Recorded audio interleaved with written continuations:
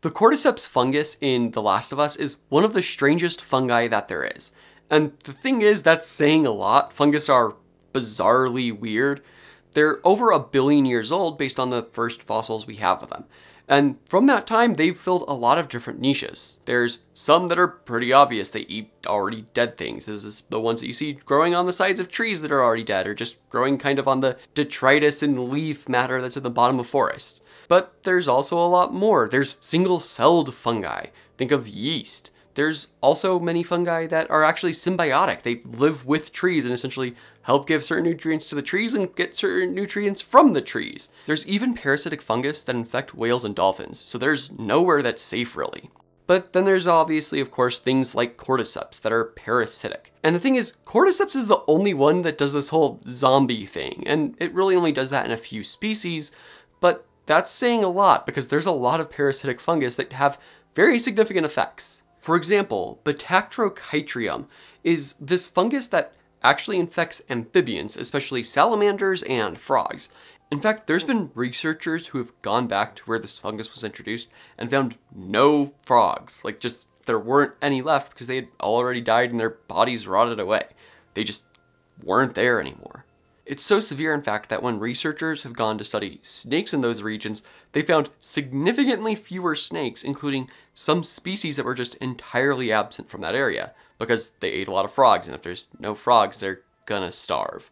Even with the snakes I work with, the federally threatened narrow-headed garter snake, we have to check those when we find them in the field and make sure they don't have a fungus that infects snakes, because obviously if they got infected and they're already threatened, that would probably make them endangered or extinct in the wild at least. And even in humans, we're pretty used to at least some fungal infections. For example, athlete's foot is just one of those things that people just kind of accept, but you don't really think of as being a fungus because you don't really see the mushroom of it, or at least not thinking of it in the same way. Cordyceps, though, does grow an actual mushroom once it kills its host. And the thing is, it has a lot of hosts, but there's only a few of them that actually get turned into zombies.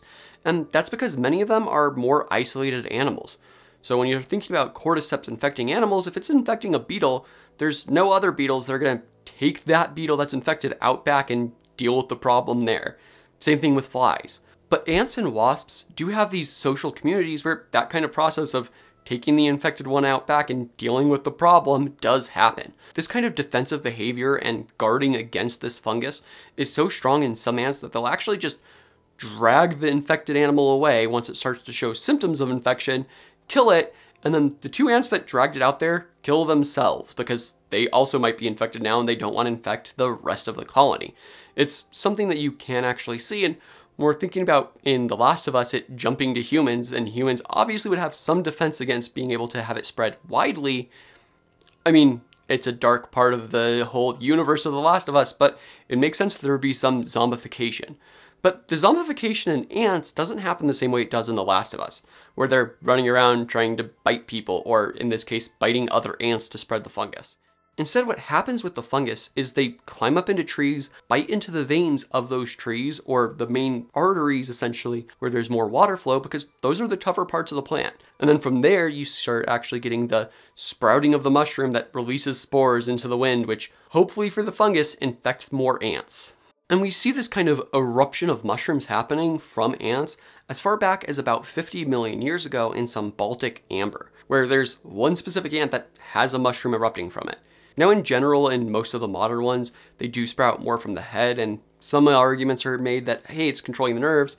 Other arguments are, oh, hey, it's controlling the muscles that are all in these tube-like bodies in the exoskeleton, because as long as the mushroom and the fungus can put controls down there, it can pull the muscles however it wants. But regardless, we can't actually tell if this one was mind controlled, because it's not actively attached to a leaf or something similar in order to actually grow that mushroom and spread spores. Now there are other examples of this from Baltic amber, including some things that are in like bark insects and things like that, like these other kinds of insects that just don't live communally the same way that ants do.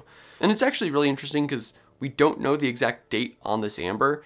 Essentially, what had happened is it had been deposited, it eroded out of a hill, and then was redeposited somewhere else. So what happens is we need to look into there at some of the pollen that's inside of it and try and estimate a date based on that kind of palynology. There's a lot of people who are really smart who do that kind of stuff. I'm not an expert on it though. That said, there are some fossils that help to narrow down zombification to about that same time period, only a few million years later at about 48 million years ago. And this is really because of fossils coming from Germany in the Messel Pit. The Messel Pit was a volcanic lake that was super toxic on the bottom, meaning fossils that sank all the way to the bottom were really well preserved because the kinds of things that break down fossils, they weren't there. So the fossils were really well preserved, and that means we actually have some plant fossils from there. And one of these has the telltale signs of being bitten and hung onto by ants. So if you remember, I was talking about these ants coming up and biting onto the hardest parts of plant leaves. That's what we see in this fossil coming from the Messel Pit. These kinds of large cuts jagged into the sides of many of those main parts of the plant leaf. Now, some people might go, oh, it's a leafcutter ant. And interestingly, leafcutter ants do use fungus. They actually use the leaf parts they cut to grow their own fungus that they then eat. But these aren't leafcutter ant bite marks. Like I said, it's really only on the sturdiest parts of this plant leaf where we see these kinds of bite marks. So by at least 48 million years ago, the zombification had begun. And there's still going to be some questions as to how exactly that happened, because we have fossils that show Cordyceps infections, not necessarily in ants, go back twice as far beyond that again, back to 100 million years ago with some of the Burmese amber that's being found with a lot of really great fossils in it. There are some ethical questions. If you're interested, you can check out my video on that on whichever side the little thing pops up. But regardless, it is something that's really cool to see, although this time it's not in an ant. Instead, this time it's a scale insect. And the thing is, this amber does have ants in it, it just doesn't have ants with this infection. So maybe this is around the time that Cordyceps was really getting started in a lot of these animals that would have been in a more rainforesty, damp type environment, and then spreading to other ones of the same species just because of how common they would have been in the forest. In fact, there's so-called hell ants that are also found in this amber. The hell ants had a weird biting mechanism and also were larger than most modern ants, and it seems like they may have also not been quite as social. And so maybe that's kind of the shift that was happening that let Cordyceps start infecting ants, because in addition to hell ants, we do have more modern type ants that would have been more social.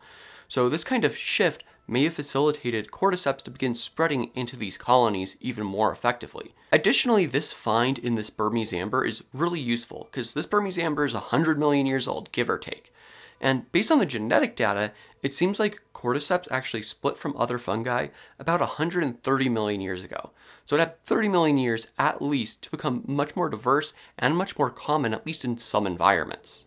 This time during the Cretaceous was also really notable for having a lot of angiosperms first really start developing. The angiosperms are the flowering trees, so basically if it has a fruit that's not a pine cone of some variety, it's an angiosperm. This kind of diversification of the angiosperms is also associated with a broad diversification of insects, which makes sense. There's going to be more habitat and more variety in forests for different insects to occupy different niches. But then also we get few million years after that diversification of parasitic fungi. And it's not just Cordyceps in this case, it's many different kinds of parasitic fungi. And so they also then were able to spread. So what does all this mean for human potential infections of Cordyceps? Well, we need to understand that really it's the flowering tree's fault.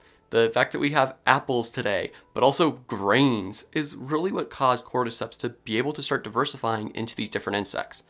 It also means that we're probably not that likely to get infected by Cordyceps. First, if it did jump different species, you'd expect people to first become antisocial because they don't want to get detected, but then go up to the top of tall buildings and have mushrooms explode from their head and have spores get sent all across Phoenix or New York or Boston or wherever you happen to be, which those could potentially be dealt with by antifungal agents. The thing is, fungus and animals are pretty closely related.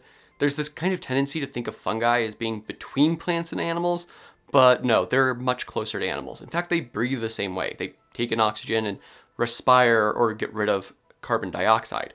So really similar anatomy, but it also means a lot of their toxins are also toxic to us. So that would be one of the major issues if there was this kind of jump into humans.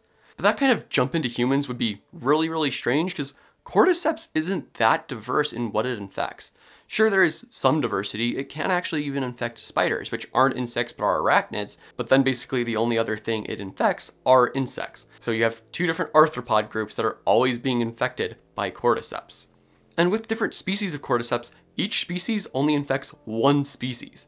Even a Cordyceps species that infects ants, it will only infect one species of ant. It will not jump into different ants. And sure, this has happened at least occasionally in the fossil record just because of the diversity we have, but it's not super common. It's not like they're just jumping to new species every other week. And I do want to take this moment to point out that ant anatomy is very, very different from human anatomy. I don't know if you've noticed this, but I am not an ant. So it's not that likely that you'd be able to get a fungus that really specializes on relatively simple animals, a lot of worker ants, and is able to pump chemicals into their very small brains, that it would be able to jump into mammals, which have an entirely different body setup, and then also pump similar chemicals into their brains and also control them. Because the brain is just more complicated. And sure, there could very well be chemicals that could influence behavior, but I think getting quite to the zombie level is a little outrageous. So as much as it superficially makes sense that Cordyceps could jump to humans and infect people, it's far more likely that the real patient zero for a human's Cordyceps type fungus isn't going to come from an ant or even a beetle. Instead, it's probably going to come from something we already have, like athlete's foot, or the fungus that I had in my ear when I was 7 that, you know, maybe it could have just jumped into the brain. And I'm totally not a zombie person trying to tell you more about paleontology, because obviously that makes you a productive member of society, and fungus wouldn't want that.